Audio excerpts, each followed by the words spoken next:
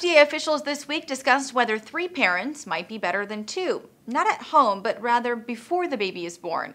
It's a technique nicknamed 3-Parent IVF, and according to the Telegraph, the procedure combines the DNA from 1 man and 2 women. The idea is this method could allow people to have babies without untreatable mitochondrial diseases, or even help mothers with unhealthy eggs have children.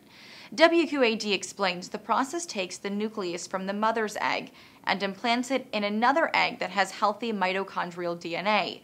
From there, the process is like regular in vitro fertilization. The mitochondrial DNA is key because it remains nearly the same from mother to child.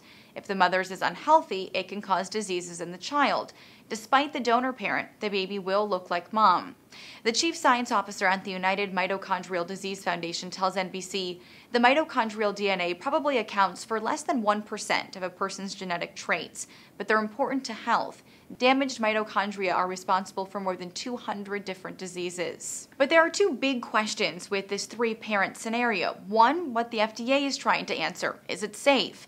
Obviously, no research has been done in humans, but Gizmodo reports current research in animals suggests that the technique, which combines DNA of 2 parents with that of a 3rd female donor, results in seemingly healthy offspring. And 2 is a question for us. CNN's Dr. Sanjay Gupta explains, the FDA does not decide if this is ethical. That's sort of left up to you and to me and people to sort of weigh in on this sort of thing. But everyone seems to raise the same concern. Could this lead to designer babies? The Washington Post has voices from both sides. A critic saying what we're talking about is radical experimentation on future children.